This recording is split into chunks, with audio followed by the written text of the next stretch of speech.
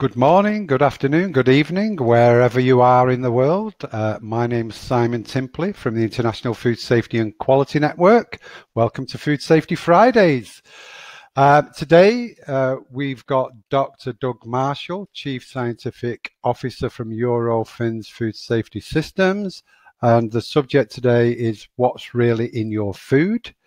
Question mark. We'll be looking into ingredient risks. Just a few housekeeping things first. Yes, those of you know, type in, tell us where you're joining us from today in the sidebar. That'd be nice to hear from you.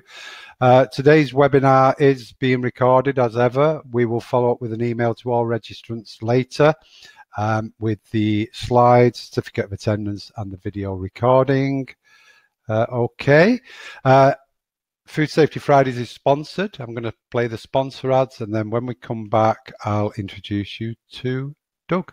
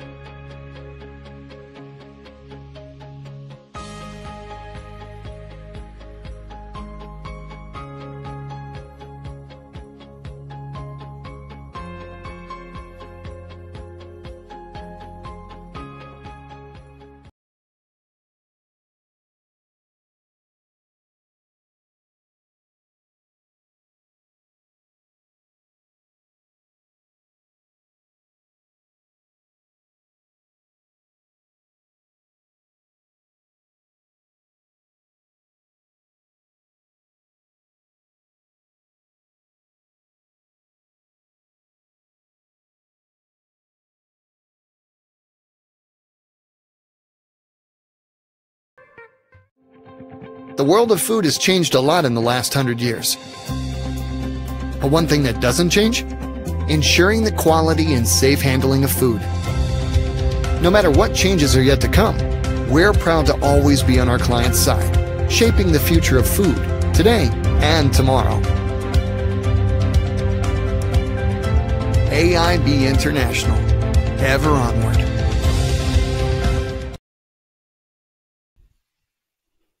Okay, that was the Food Safety Friday sponsors. And next to me here is Doug. Hiya, Doug. Hey, good to be back to the network.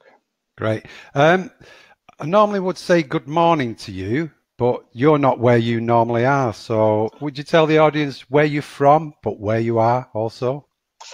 Yeah, well, I usually reside in nice snowy Denver, Colorado this time of year, but today I happen to be spending the afternoon in Deventer, the Netherlands, at one of our facilities here in Europe. So very pleased to be able to make this happen no matter where I am.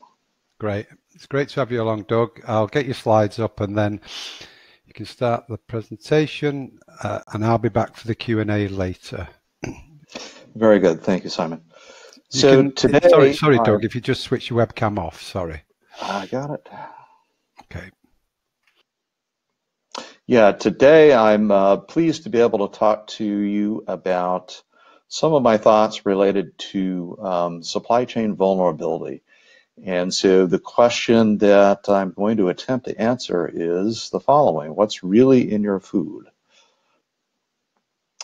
Just a quick plug on Eurofins. Many of you who need assistance with your food safety and quality systems will find a local Eurofins lab somewhere nearby. So we have over 800 laboratories in about 47 countries. And our service areas range everything from food quality and food safety testing to training programs and consulting services. So one of the things that food manufacturers need to have a good understanding for is what kinds of risks are they accepting to be in the business that they're in. And when you think about these risks, most of the time, those of you attending these webinars, you're thinking about food quality and food safety, but there are many other kinds of risks that you should be aware of, because there are bounty hunters out there that are trolling the food world looking for folks that they can get nice PR so they can get donations to their cause. And so we can just run through these quickly. You know, there is the potential for accidental or incidental contamination versus the potential for intentional contamination.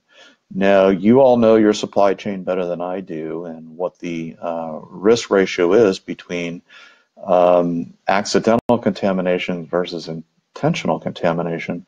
But the bottom line is we don't want to harm or kill a consumer, because that's not a long-term successful marketing strategy.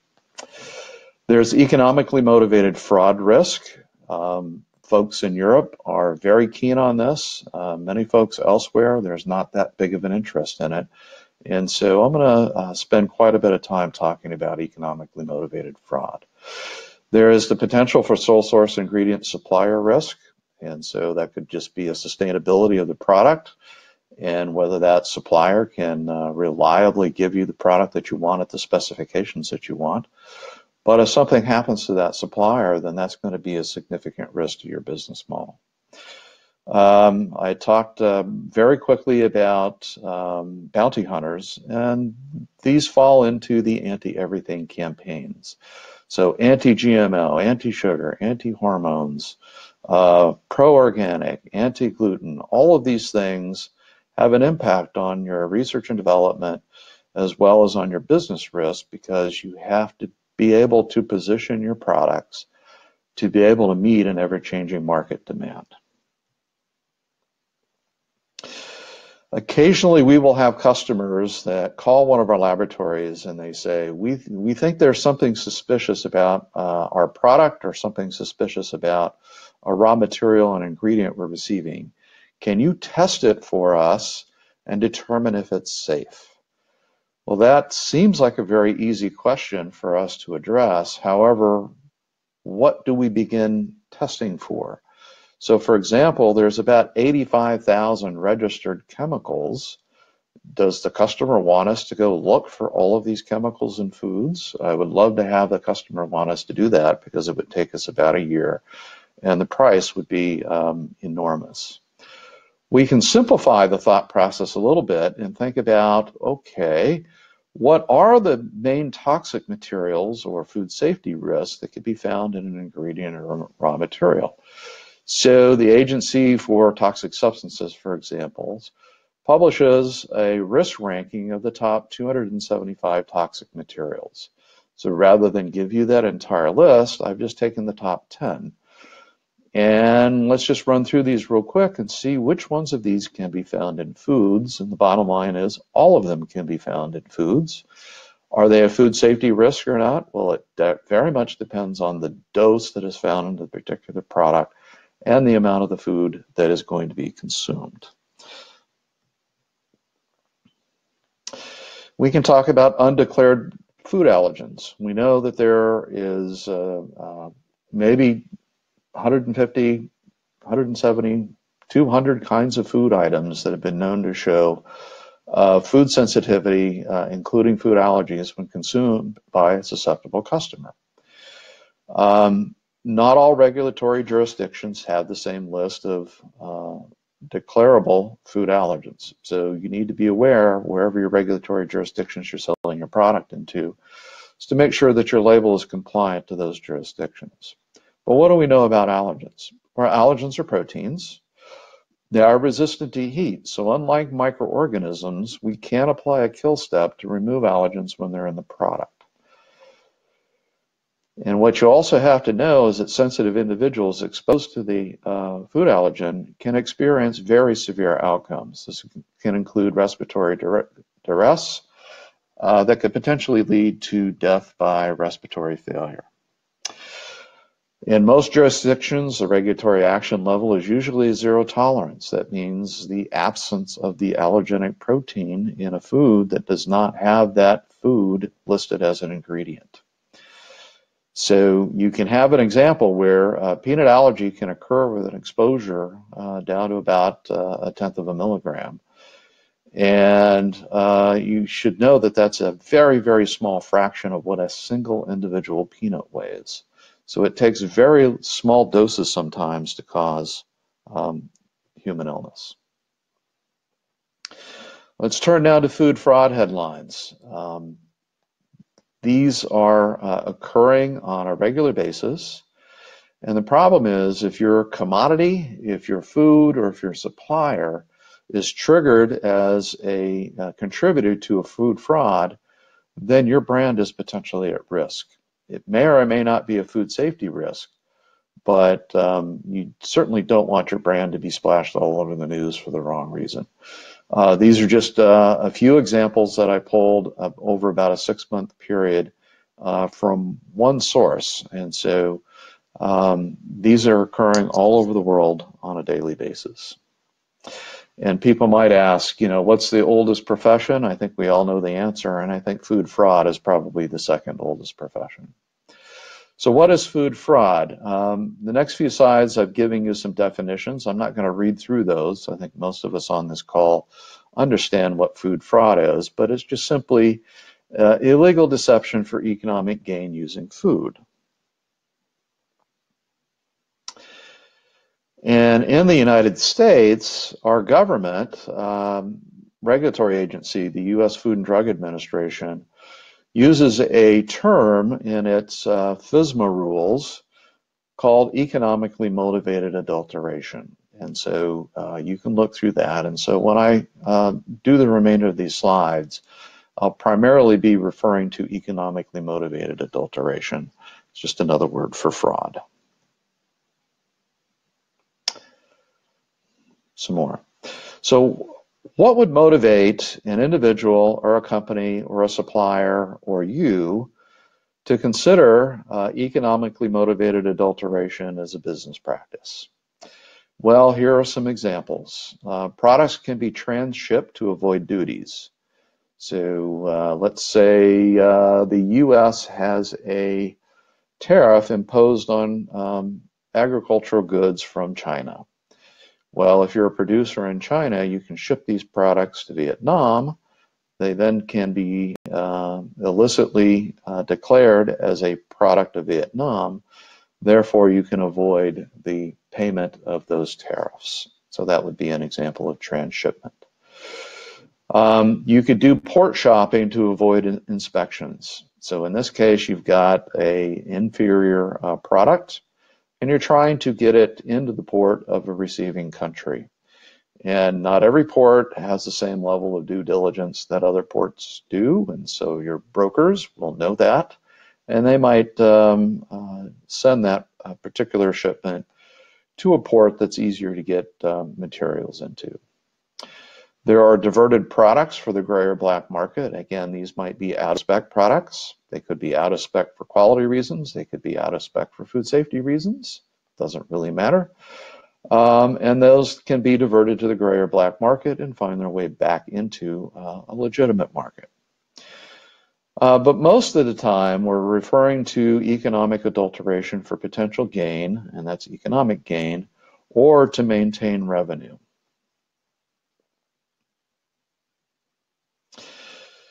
So why is food fraud easy? Well, obviously there's the huge motivation of the opportunity to make an illicit profit. There could be the presence of cheaper adulterants.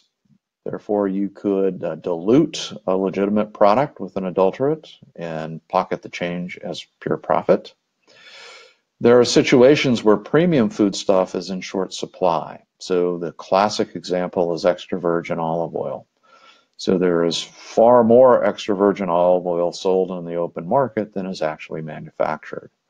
And of course, some high value fruits, honey is a limited supply product, and agave syrups is another sweetener.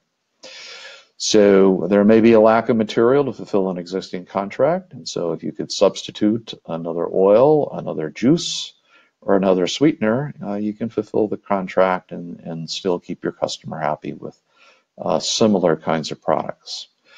Whenever there are high commodity prices and the price goes up, if you can come to market with a lower priced alternative, there's a substantial opportunity for you to gain market share when there is price pressure on pricing. Additional items that make fraud easy is companies that buy from unknown suppliers. So if your purchasing manager is the one making decisions on which supplier to use based on price, and the food safety and quality team is not involved in that conversation, then it's, I think, likely that you could be purchasing products of inferior quality or potentially a food safety risk. You have lax supplier issues, so again, brokers that are out there going, please understand that the cheapest things that they can find is what they're willing to sell into that marketplace. If you have a long supply chain, let's say you are in Europe or North America and you want to source coconut. Well, we have no domestic production of that product, so you have to go quite a ways to be able to find producers of that material, and all the intermediaries in between are going to get their fingers on the product. Any one of those touch points has an opportunity to introduce fraudulent behavior. And then lastly, companies that just simply say, hey, we've been buying product from the supplier for over 30 years. We've never killed anybody in that time. What is your problem? Well, you've never killed anybody that you're aware of, perhaps, in that time. But again, companies that don't do periodic verification testing are missing the opportunity to catch fraudulent supplies before they are used in their products. So let's think about what this might look like. So I've got two examples of cheese in this particular slide. One is processed cheese, the other one is cheddar cheese. So is this economically motivated adulteration or fraud to sell processed cheese as cheese?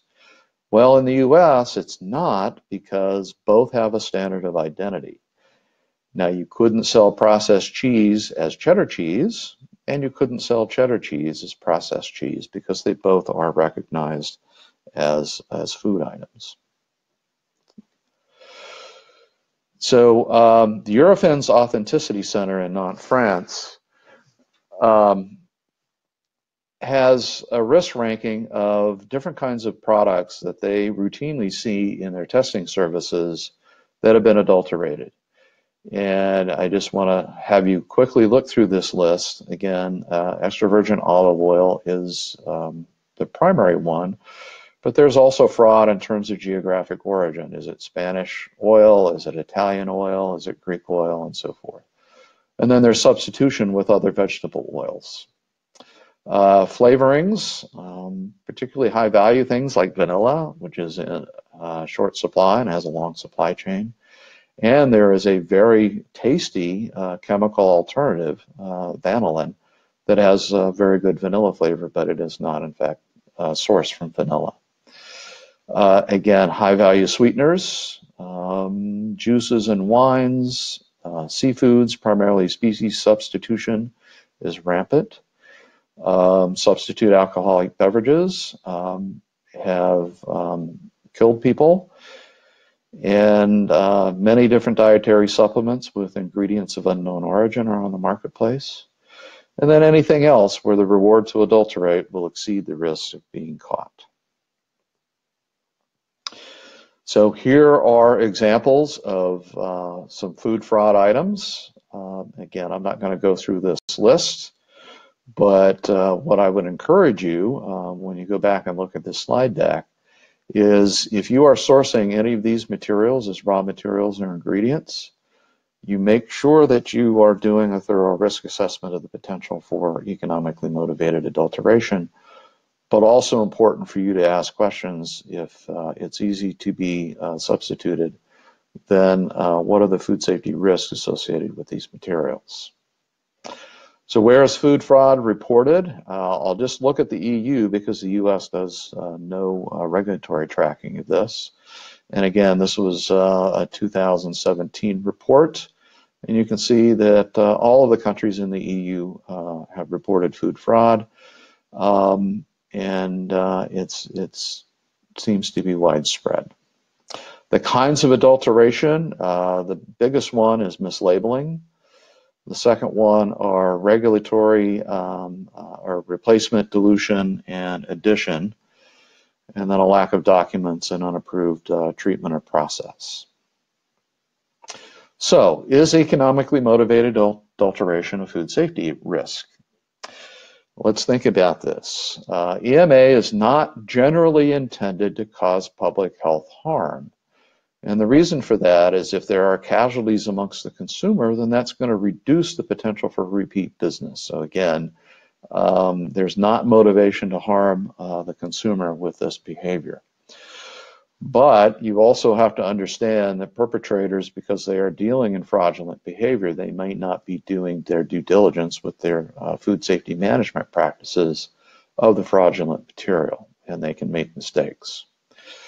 Another thing you should consider is economic motivated adulteration is intentional. So this is, illegal, fraudulent behavior on behalf of the supplier. Economically motivated fraud demonstrates the ability to evade public sector quality assurance systems. In other words, the very tools you're using to detect whether these products are meeting your purchase specifications. If they don't include fraud, then it's going to be easy for you to be a victim of fraud. And then in many regulatory jurisdictions, food fraud is a very low priority. And so it's very easy to evade inspection and surveillance systems. So you also need to understand that if adulteration for profit is easily achievable, then adulteration for harm may also be easily done. That is the scary part. So, is there history of food fraud causing harm? Well, indeed, there is. These are just a few of the examples that were somewhat dramatic, just in terms of the number of victims and the severity of the illness that ensued. And you can just look at through this list. It doesn't fit any geographic origin. So we've got examples in Europe and examples in Asia. And just be aware that fraud will continue. Now then, here's a head scratcher for you. It's more of a question for you. And let's have you think about this. So there was a peanut allergy situation in the US not too long ago that was traced back to ground cumin from Turkey. Doesn't really matter if it's from Turkey, that just happens to be the origin. And that cumin contained peanut protein. So the question is, why? Well, could it have been one of the two possibilities listed here? It could have been due to unintentional adulteration. So in Turkey, they grow cumin and they grow peanuts, and oftentimes they can be grown in fields adjacent to each other, or you could be growing a cumin crop on land that had previously been used to grow and harvest peanuts. There could be the use of common harvesting equipment of the two crops and common harvesting equipment. So there's potential for unintentional agricultural contamination of the cumin with trace amounts of the peanut protein. So maybe it had nothing to do with fraud.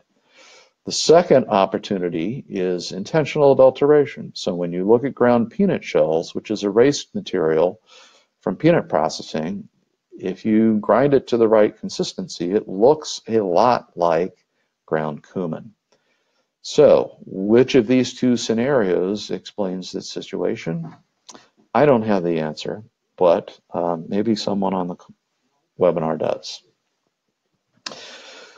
In the EU, we have a very interesting police program called OPSON. It's a joint program between Europol and Interpol, where they are going out and securing supplies from the open marketplace, looking for intentional, economically motivated fraud. And so they've done several of these operations. They just came out with a new one, but these slides are just a couple years old, so I want to focus on this one.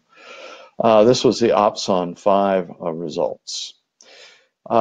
This was done across 57 countries. It investigated food shops, markets, airports, seaports, and industrial estates. And the investigators were looking for either counterfeit or substandard foods and beverages. During the course of this single 1 year, well, actually less than a 1 year operation, there were over 3,500 criminal cases filed, including 41 arrests. That's a big number in my opinion.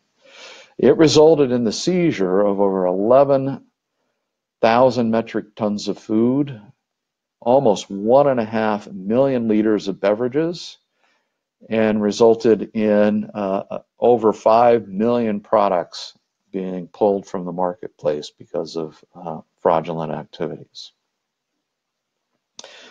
So what were the top problem children that were found during this investigation?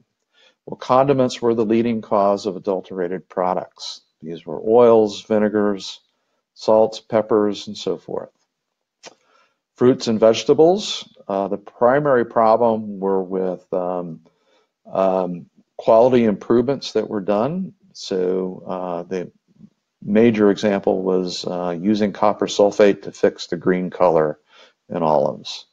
So in the EU, that's illegal, and that treatment is actually legal, I think, in the US. Alcoholic beverages. So these just include using lower quality or different kinds of products and higher value products. So again, you're profiting the delta in that as profit. And then there were some potential food safety issues, such as sparkling wine that contained propylene glycol as a sweetener. Seafoods, again, rampant species substitution. So any white flesh fish can be easily substituted for another white flesh fish when the fillet is removed, so you don't have the skin or the carcass to be able to make a judgment call on what species it is. And then sugars and sweets, there was an example of sugar that was bulked with nitrogen fertilizer because the white crystals of the fertilizer were similar size and shape as the sugar crystals. But most importantly, around 20% of these seizures had food safety implications, which is scary. So what are the consequences to you if you're a food manufacturer? Well, certainly there's economic loss. An example here is about 11 billion pounds annual loss in the UK alone due to food fraud. There's long-term damage to your brand reputation, and if a commodity or particular product category is affected, whether your brand is part of that or not, your sales are going to go down because the consumer no longer trusts that particular kind of product. Obviously, there's potential consumer health issues and fatality risks. Food manufacturers that are part of a GFSI-based food safety auditing scheme must conduct a food fraud vulnerability assessment. So that's another component to your food safety schemes.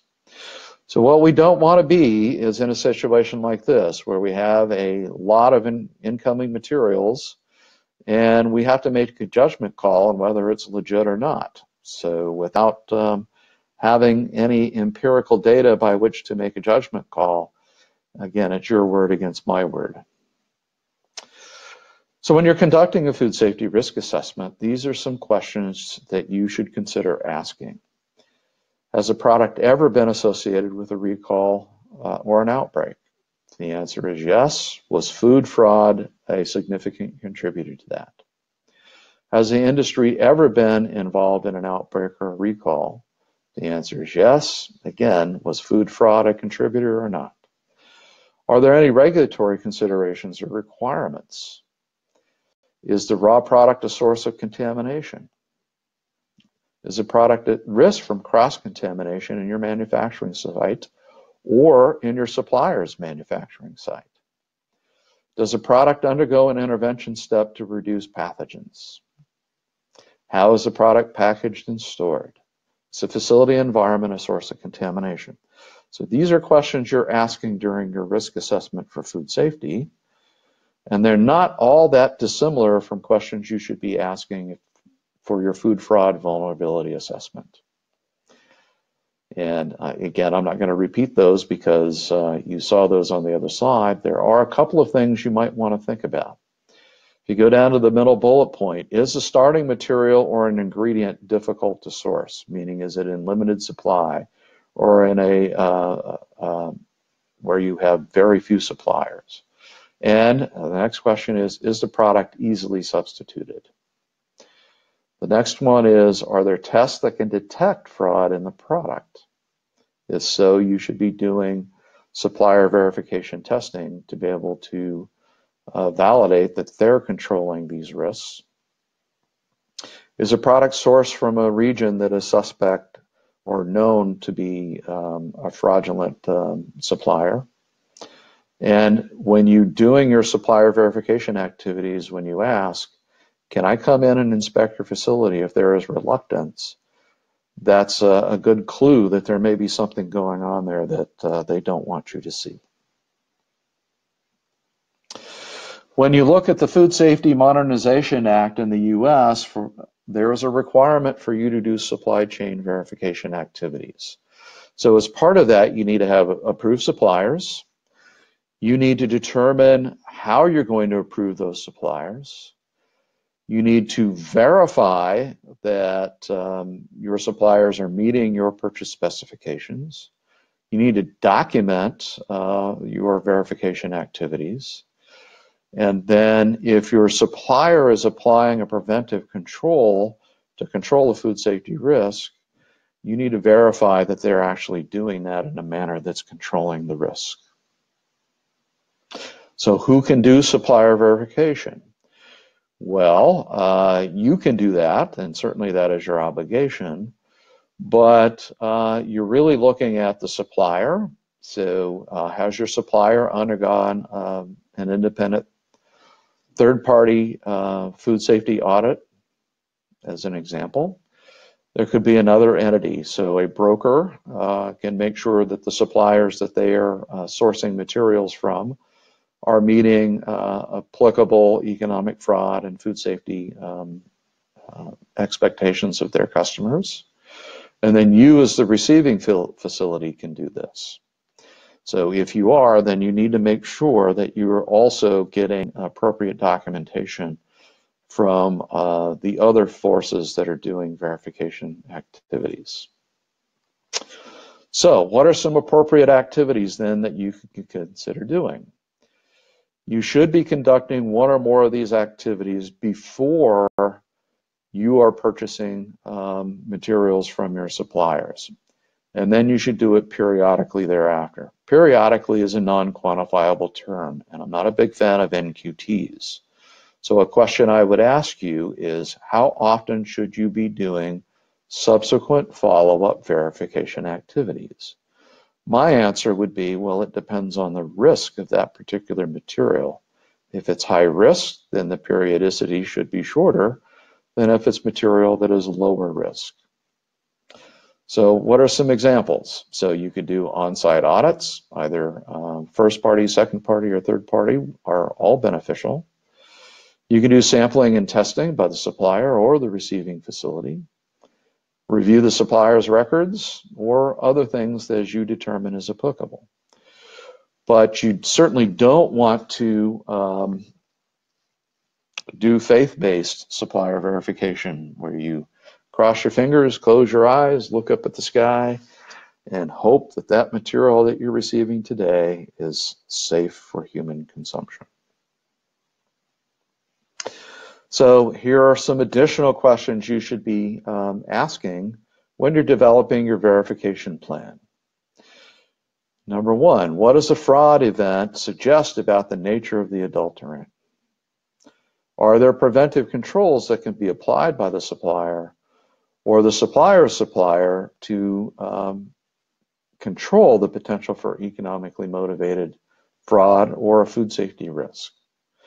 And then what are the procedures and processes and practices being used to make sure that the ingredient and process and raw material are meeting your purchase specifications? In the US, I'm assuming that other regulatory jurisdictions also have access to this kind of information, but you could look at warning letters or import alerts related to supplier compliance. So if you have a supplier that has been written up by a regulatory authority, that is indeed a measurement of risk, and you should take that seriously. Look at your historical test and audit results for the supplier and see if you find trends. Good trends or negative trends, it doesn't really matter, but that again helps you define the risk of that supplier. When there have been past issues with the supplier, what do they need to do to elevate the security that you have in continuing to use them as a supplier? And if you no longer have that trust, then you should move on to another supplier that can better meet your expectations. And then, are the supplier storage and transportation practices appropriate to control the risks that you've identified? Once you've done your supply chain program review, then make sure you're looking at the data and you're developing action items based on what that data tells you. The data tells a story. If you're not looking at the story or training the data, you're going to miss the conclusion of that story. So there are key points to consider. With your supplier contract, do you have specifications that clearly dictate your opinion on what is appropriate for food safety and for economically motivated adulteration?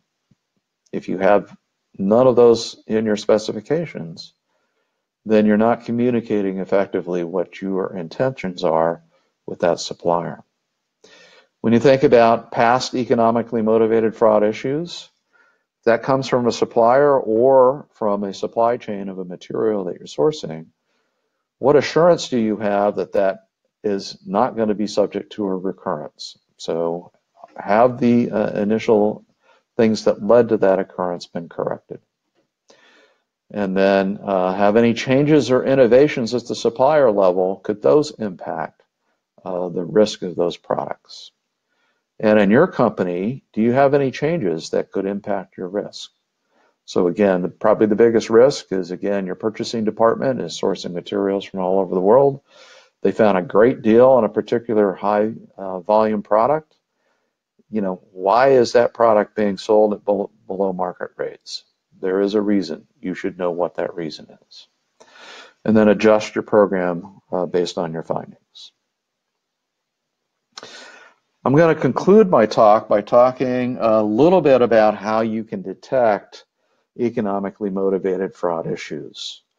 And again, targeting economically motivated fraud may not necessarily be a food safety risk, but it just simply speaks to the prudence of your supplier. So this is a list of some of the examples of analytical methods that we would deploy in our authenticity centers. And I just want to highlight the one at the bottom because those of you in food safety might understand what that item is, and that's pathogen. It's a mycotoxin that is associated with palm fruits, primarily apples. And we use that to authenticate the origin of apple and pears.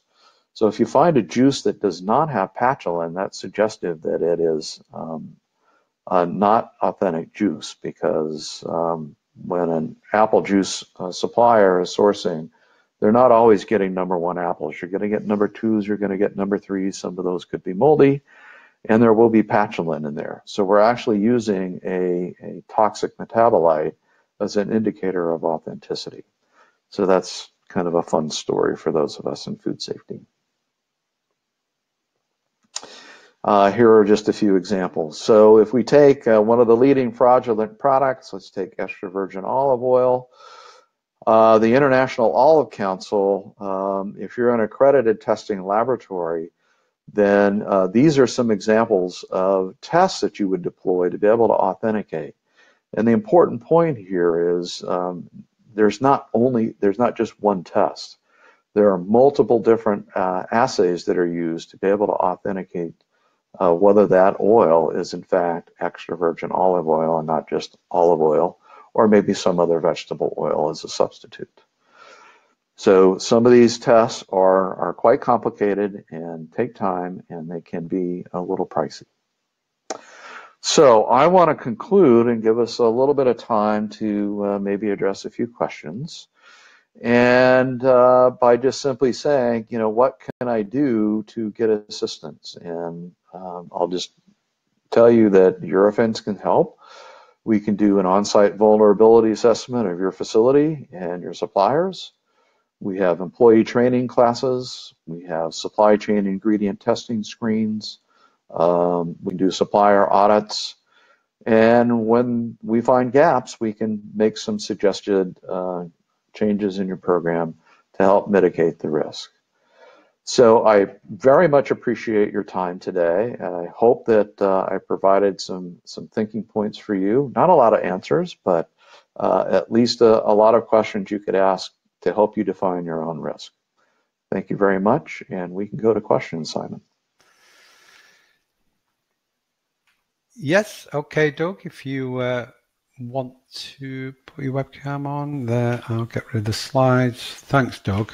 And we'll go straight into questions. There are a few, some quite long questions. So I'll read it out. Mark, Degay, Simon, please ask Doug about PFAS and PFOS and what his opinion on these forever chemicals and where regulators will be headed placing limits on them.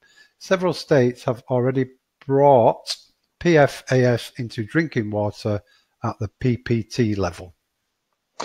Yeah, I can't speak for the regulators because we have an audience from locations all over the world. Some regulatory jurisdictions have accelerated their interest in regulating these, but I'll just simply say we offer testing for this. The bulk of that testing is done in Europe, so that might give you a hint where the regulatory pressures are greater.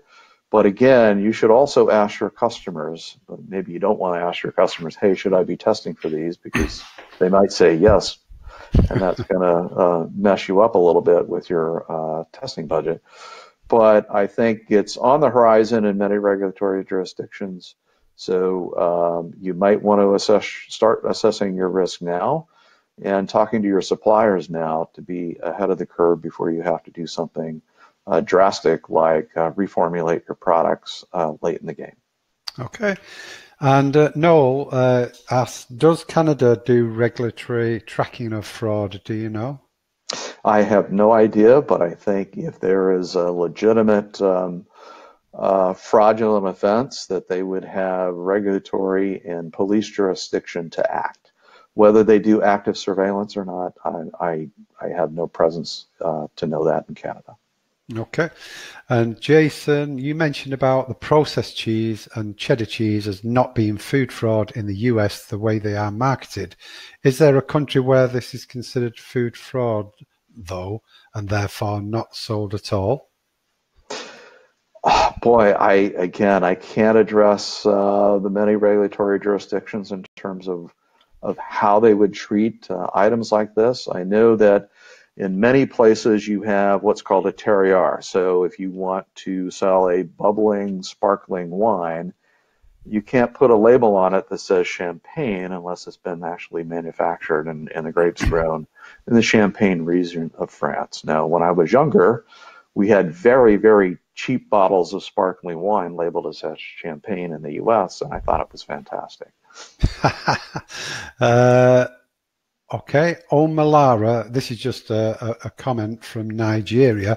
There is large-scale food fraud on the so-called novel foods in Nigeria. So that's a big issue there. Isan, in restaurants and catering, particularly for making sweets, various chemicals like ammonia, hydroxides are used without any measurements. Is there any threshold for such chemicals or their use? Is it illegal at all? Great question. So I want to make sure that we differentiate a food manufacturer from what is, I think the referral here is a food service establishment. So this would be items made on site at a location where there's not going to be a lot of federal and government regulators overseeing what happens in a kitchen at a restaurant. So in that case, I think there's a lot of potential for food fraud. I'm not that sure on the sweet side. I know on the seafood side, illegal species substitution at a restaurant level is widespread. And I'll tell you why they can get away with it. And that's because if I'm a victim of that and I consult a lawyer to get redress for my victimization, how much money can I get from a restaurant for one meal that I had there where they were serving me a different kind of fish than the one that was on the menu? You know, maybe it's going to be 20 euros. No lawyer is going to take that case. And that's why you can get away with it, is because there's not a regulatory push to catch people at the food service level. Yeah, there was reported in the UK over the last few weeks of like a national restaurant chain, and there was a dish that was supposed to be some lobster main ingredient, and when it was tested there was only about 10% or something lobster in there. It was a lot, in fact a lot of it was like, you know, crab stick type meat. And they've been fined quite significantly for that. Very good. Okay, Malara again, what of sale of flavored milk drinks that do not contain milk at all? Can this be seen as food fraud? Well, I'll give you an example in the US. So the dairy manufacturing lobby is suing the government for the allowed sale of things like oat milk, almond milk, etc. So these would be vegetarian sources of milk appearing beverages that contain no dairy. So far, the government has not taken an active stance in terms of dealing with that, but there are lawsuits. And the reason why the US government doesn't care that much about fraud is because usually it's not a food safety risk. They have a limited budget, and what they focus their time on is when there are bodies to be counted that are injured or dead. That's when they get serious. Yeah. Okay. Are you well up on honey and pollen? That's all, Doug. Big long question here from Kelly. We pack honey for retail, our sources being honey imported from Argentina and the Yucatan Peninsula. As you might imagine, our number one question from consumers is how they know we are not using Chinese or otherwise transshipped honey. We, of course, test our honey to know that it's free from pesticides, antibiotics, other chemicals, that sugar ratios are correct, etc., and we test for pollen. What is the best resource to be able to compare the pollen test results with the regions from which we are importing? Thank you. I hope you're going to know the answer now. Wow, that's a very specific question. I cannot tell you what would be the best test to be able to authenticate pollen. There may be some residual DNA that you could perhaps determine what plant species it came from by genetic testing. But just phenotypically looking at the appearance of pollen under a microscope, for example, that's a very tedious job to do, and it requires highly trained experts to be able to identify what plant that pollen came from. So it's a challenge, but a good question. Okay, let's see the next one. From Isan again, intentional or unintentional deviation from the standard recipe by any food handler in catering, if it causes health issue, is it punishable offence, or is there other provision that addresses this issue? Back to food catering. Right. Well, in the U.S., that if the consumer is injured, then that is a punishable offense. Now, and when we have to talk about what we define by punishable, that would be a police activity where there is a criminal offense, or it could be a civil activity where the injured party sues the provider for economic loss or pain and suffering. So the government wouldn't be involved in that kind of legal intervention. Okay. And so you could have both, or you could have one or the other. Okay. Bruce, from Bruce, Doug, does Eurofins use Fourier transformation testing for ID? If not, then why not?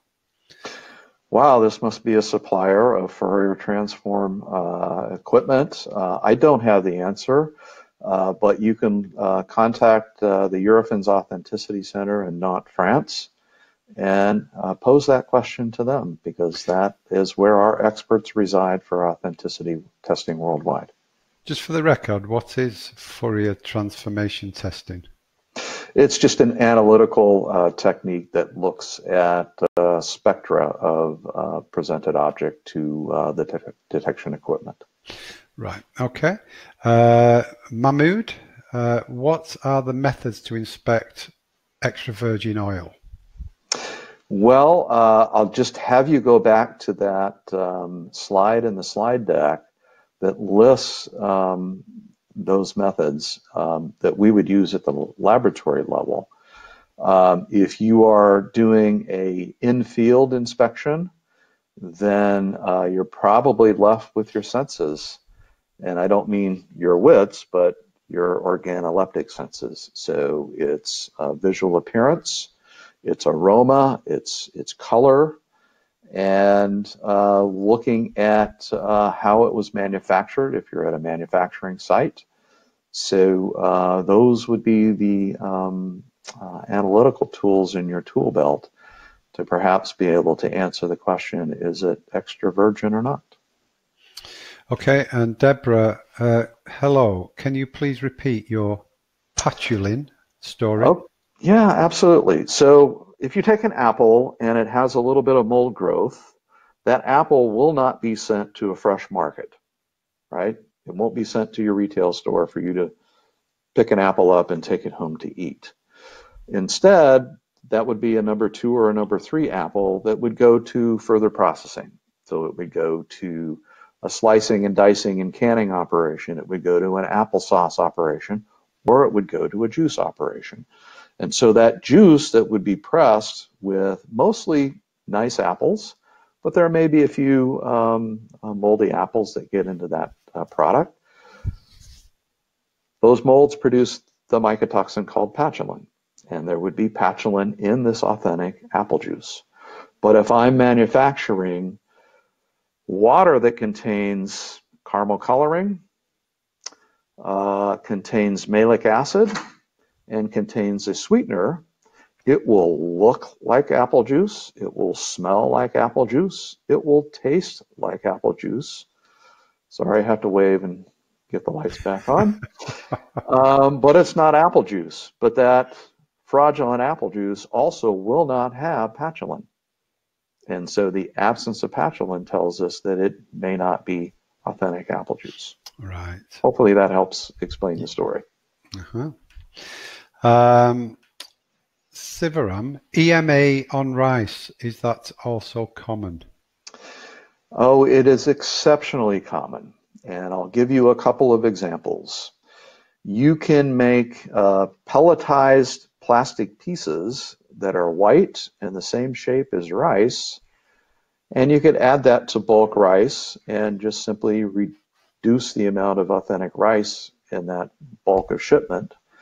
And that's a classic example. The other one is taking lower quality, lower value rice and substituting it for higher quality or higher value rice. So let's say basmati rice or jasmine rice is widely considered to be a superior kind of rice in terms of flavor profile than ordinary rice, whatever you want to call that. So if you're selling ordinary rice and putting it in a bag and slapping a basmati or a jasmine label on it, you can sell it for a higher price than ordinary rice and pocket the differences as pure profit. Yeah. Okay. 3 questions here from Shiva. What are the moral guidelines involved in adulteration? Ooh, great question. I will ask the audience, in all sincerity here, is it human nature to cheat? Just pause for a second, have everyone think about that. And have you personally ever cheated at least once in your life? So if the answer to the second question is yes, then what is the answer to the first question? That yes, it is human nature to cheat. Therefore, you should be put on your skeptical investigator hat and assume that the supply chain is cheating on you, and it's your job to not become a victim of that fraudulent behavior. Who's not cheated at cards?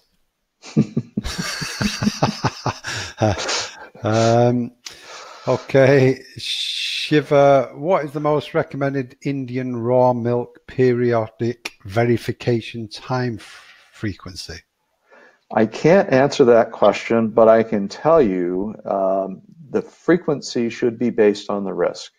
So if you have evidence to show that it is highly risky behavior and that the outcome is not something that you are willing to accept for your company, then you should do verification testing more frequently than if the odds of cheating is low, and if it is economically motivated, the odds of it causing a food safety risk is low, then maybe you're willing to accept an occasional act of economically motivated adulteration for your particular use.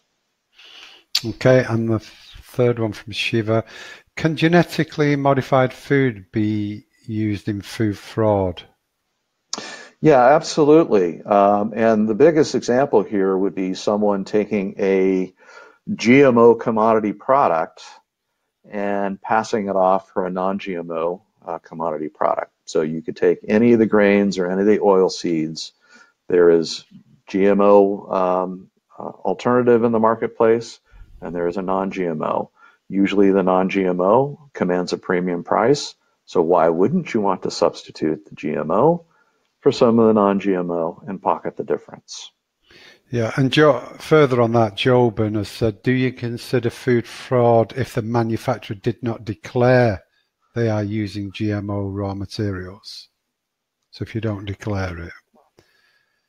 It depends. Yeah, okay, I get it. It depends on the regulatory jurisdiction. So some regulatory jurisdictions, there is a obligatory GMO label that is required. So if you're not putting the GMO label on and it contains GMO products, then you violated that local jurisdiction's law. Yeah. Okay, Peggy, USA is not listing whitener's titanium dioxide in dairy products considered food fraud. Is there a percentage allowed before an ingredient must be listed?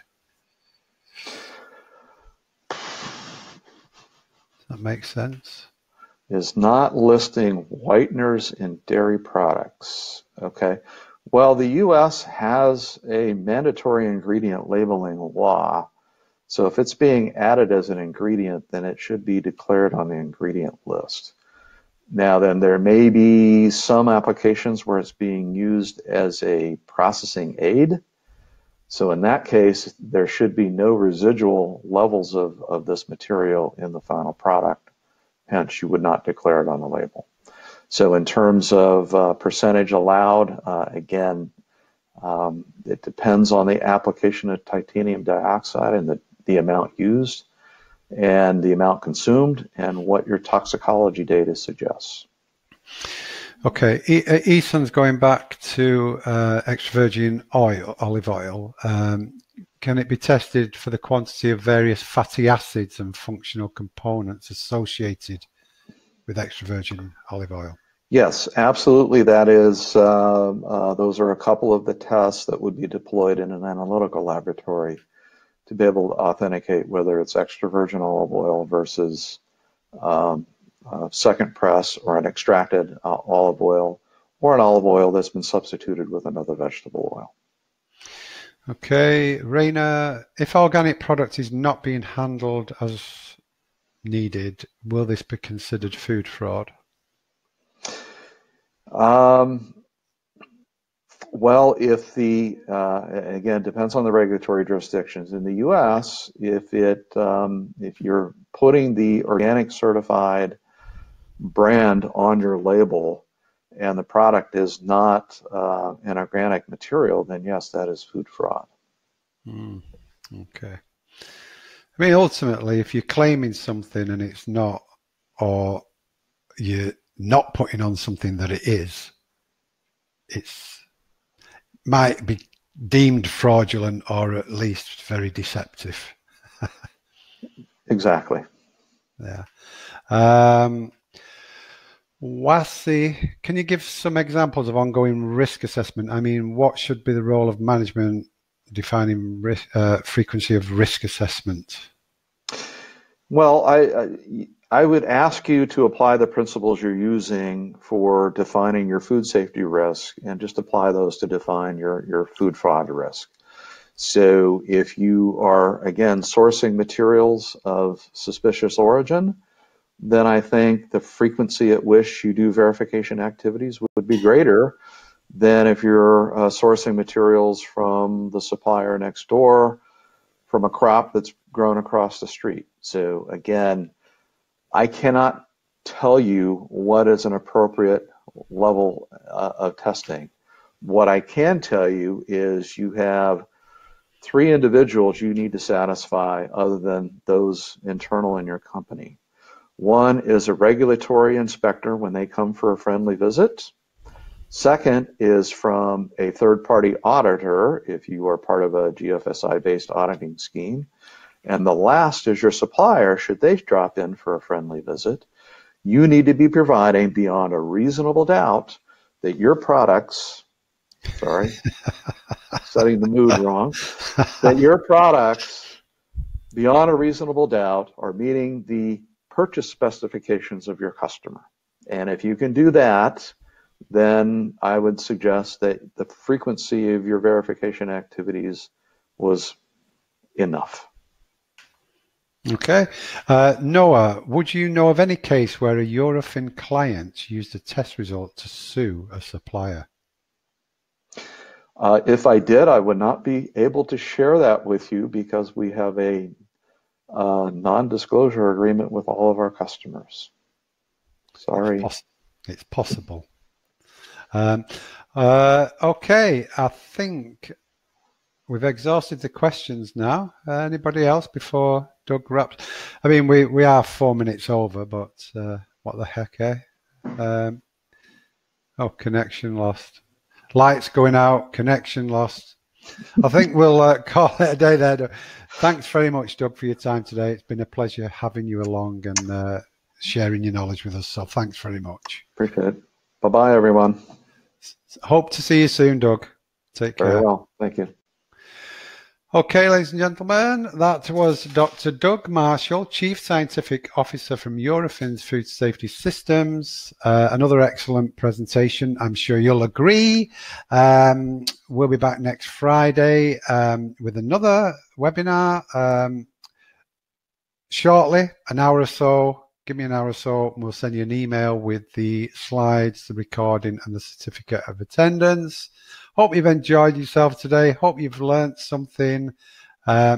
Enjoy the rest of your Friday. Have a great weekend, and we'll see you next Friday. Bye, everyone.